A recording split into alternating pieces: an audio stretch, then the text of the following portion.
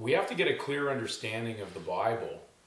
And this next subject is going to try to clarify a very, very important scripture that's had a lot of controversy. And I think it's had a lot of, well, to an extent, behind the scenes hate mail from people who are asking us to wave a miracle wand over their secular life.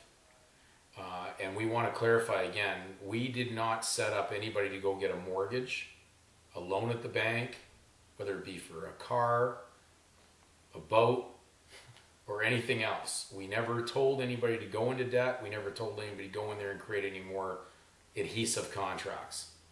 I always ask people, why do they go and get themselves into debt if they don't have the money? I can understand that one of the things that may be the hardest thing to pay at times is the shelter. Okay, but keep it down to the minimal. It's amazing what you can live under if you try to keep that to a minimal expense. But when people go out and borrow $300,000 and come back to me and say, I don't know how I'm going to handle this, and then they say, but I want to keep the property, I'm going, why are you even in something like that? So I can understand the renter better than I can understand the party who wants to be the owner. They were just entrapped into something by their own consent. If you don't have that money, don't be involved. So we're telling people to keep their levels of encumbrance low at this moment, because they'll give them more time to research, more time to study, and they'll have less anxiety at night because they'll have less debt to deal with. If you can't afford to be by yourself, then maybe it's better to team up with someone to share that expense. And I know that's not really a concept that's been going well in North American society, because we've always told people that they could go and own their own castle. And this has created a huge amount of debt worldwide because the people can't afford the castles that they're trying to own. So our video in here at this moment is dealing with Luke 14:33, and I'm going to read it, so we're going to go very slow. I guess I'm bringing you again to God's Word, because God's Word deals with law and it deals with grace. When man was under the law, and then when man was freed from by grace. What was Jesus' meaning in Luke 14:33? And what I'm asking people to do is break down every word in that verse. Look at the verses before, look at the verses after. Then break down that verse after you've got an understanding of the context of what was before it and after, and then start to see the light peel the darkness away, and you will understand those words are words of diction. We use diction to speak. If you don't understand those words, and then you just assume a meaning is there, you could be way off. So, in my direction, I put the time on that to help people, and I hope that they do their due diligence to see if that is true also. Research the scriptures, but research at least the language that you speak to find out what those words mean. Don't assume they mean something because some pastor told you that's what it means. Check it out. So Luke 14:33 says, so likewise, whosoever he be of you that forsaketh not all that he hath, he cannot be my disciple. Does this sound like it's asking someone to be an owner in order to be a disciple of Christ? Could a disciple of Christ be an owner of his possessions according to that scripture? So he's not an owner. And all in law, even the law books, state that someone participating in an aggregate. And you know what you get out of the ground on an aggregate? Gravel. Isn't it amazing the word grave is in gravel? Are you going to be part of those that from dust you are to in dust you will return? And so our planet's very industrious, extracting things out of the ground. For what purpose? You can't take it with you, but everybody thinks they own it. When they believe the illusion that someone's going to advocate their law position to pass it down to somebody else. But law is not grace. So are we going to be working to try to solve something in law that we can't fix? Maybe we can't even pay for it. Isn't that what the message was in the Bible, that we could not earn our salvation? It required grace. But in the world of man, what it will do is will grace you the right to break the law.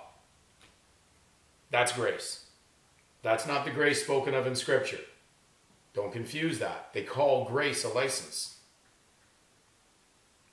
A license is permission to break the law, to use something you couldn't use, but you can use it, but then you pay a penalty for using it, so you're agreeing ahead of time in consent that you'll pay all the duties, debts, and obligations for that.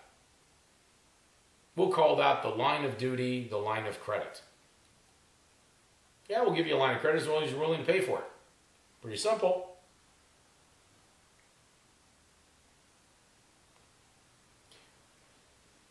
So when we read that scripture, let's not try to confuse it and rationalize it because it's not convenient. Because the truth may not be working well in what we're in the immediate. I make the comment, truth doesn't work in the world of fiction. If you touch something that's fictional, you will work for it, but you will get nothing at the end. Why? Because James 5 tells you what happens at the end. Because those running the world that are only seeking wealth, greed, profit, mammon, have this in store for you.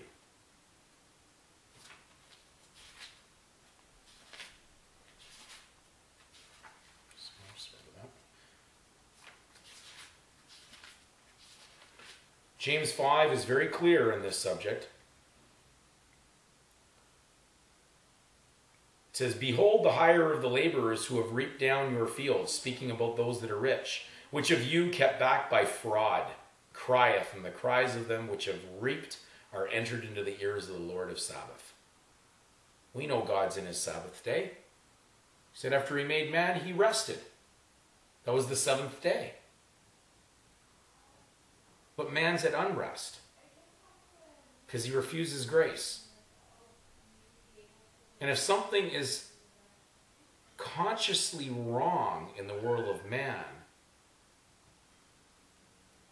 and it's contracted for you even to be in it by your own voluntary behavior, to be involved by consent, you cannot blame that system because you're involved in it.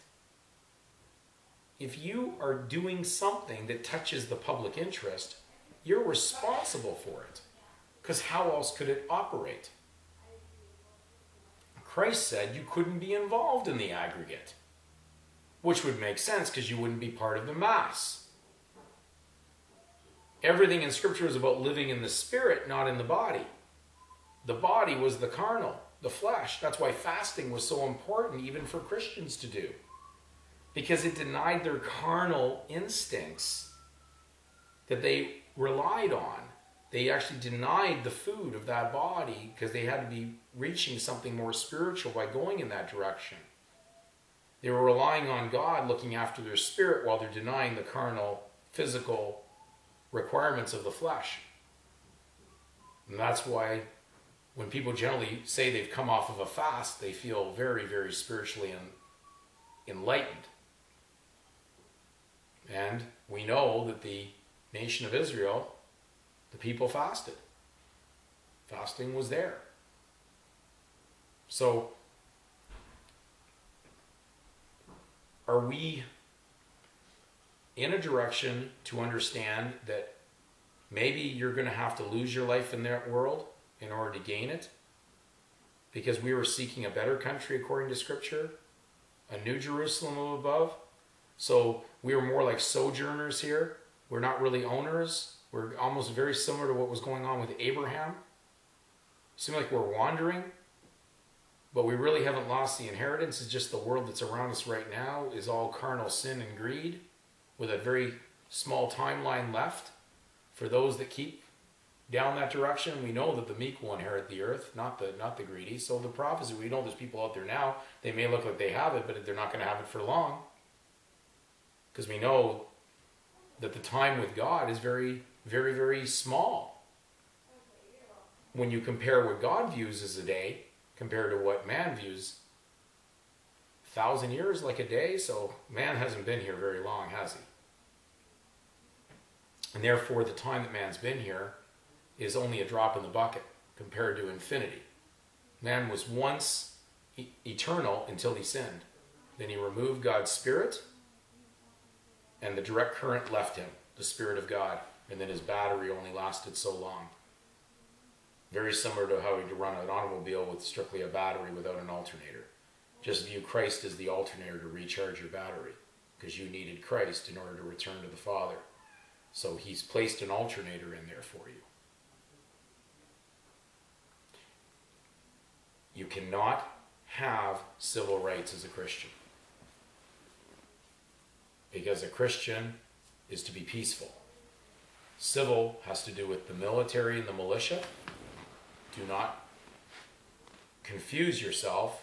Look it up in the law. Civil is military. It's a military concept of a militia, of those that can be called in at any moment to bear arms for those that demand that of them.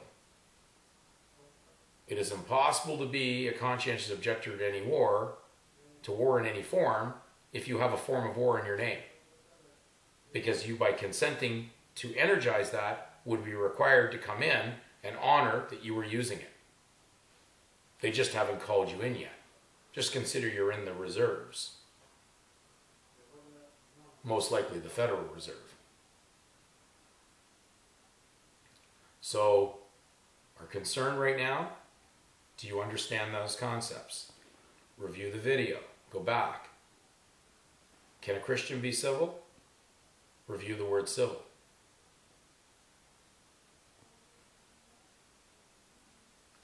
Can we abandon that? Well, if being a civilian and the right to own property and the right to bear arms and the right to all these things we're talking about requires your consent to surety that, and then you realize that the scripture seems to point to the contrary, well, then you may have to adjust your thinking in your heart. So therefore, I can't see the word civil attached to a Christian from what I'm understanding in the word peace. Christ didn't leave us money, he left us peace, to rest in peace, to enter God's rest day.